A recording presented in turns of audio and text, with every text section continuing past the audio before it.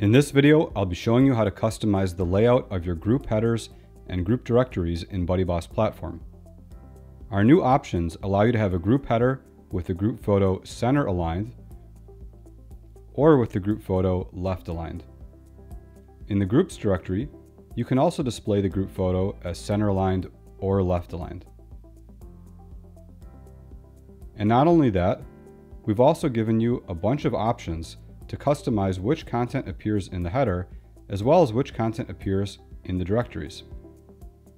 So for example, you could create a really minimalist groups directory with just a small amount of content appearing for each group. As we prepare for the upcoming BuddyBoss Theme 2.0 launch, we're introducing these new options to help us achieve the BuddyBoss Theme 2.0 designs and to provide more flexibility and control to you as a site owner. And with that, let's jump into the WordPress admin so I can show you how to use these new settings. Here I am in the WordPress admin at BuddyBoss Settings Groups. When you update to the latest versions of BuddyBoss Platform and Theme, you may notice these warnings telling you to install BuddyBoss Platform Pro to unlock these new layout options. If you are using BuddyBoss Theme, then BuddyBoss Platform Pro was included with your purchase.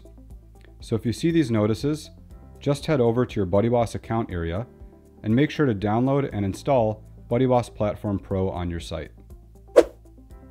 Back at our group settings, after enabling the BuddyBoss Platform Pro plugin, all of our notices have gone away, and so we can start to configure our new options. Let's start with the group headers. Under Header Style, we have options to set the group avatars to left aligned or center aligned.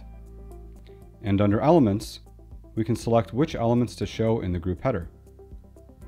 So coming back to the groups directory, let's go ahead and open up a group.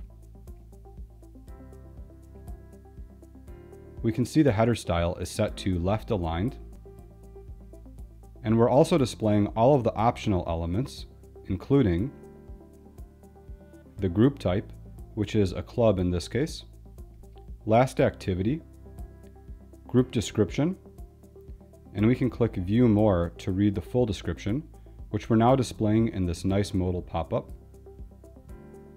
We're also displaying the group organizers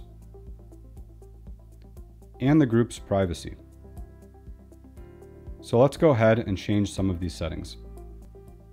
I'll switch the header style to centered, and then let's disable all of the options except for last activity and group privacy. And I'll click Save Settings. And let's go refresh our group.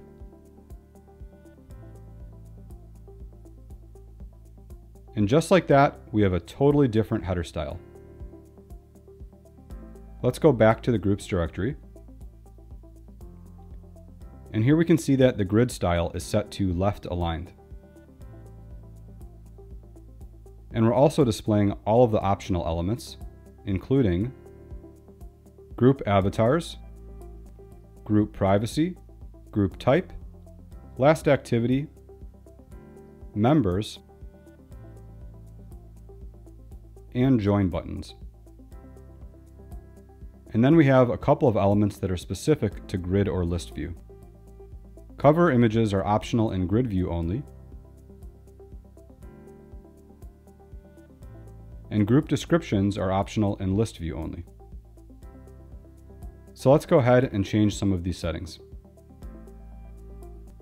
We can select if we should display grid and list view, or only grid or only list view. And we can pick if the default view should be grid or list. I'll leave these settings as they are. Let's change the grid style to centered, and then let's disable everything except for cover images, avatars, and group type.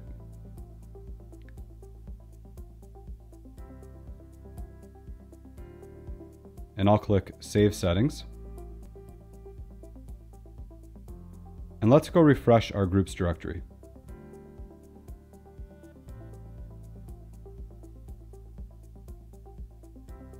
And just like that, we have a totally different directory style. If I go back to list view, you can see the elements have been disabled here as well, including the group descriptions being removed. And lastly, we can also adjust the size of these cover images for both group directories and for group headers. If I scroll down to group images, you can see we have this new option for cover image sizes. These settings were previously part of BuddyBoss theme options. They've now been moved into BuddyBoss Platform Pro. We moved them so that we can have a consistent set of layout options in the BuddyBoss Platform settings, and so we can later extend these settings into the REST API. We can set the cover image width in group headers to default or full width. I'll leave it as default. And we can set the height to large or small. I'll set it to small. And let's go ahead and save these settings.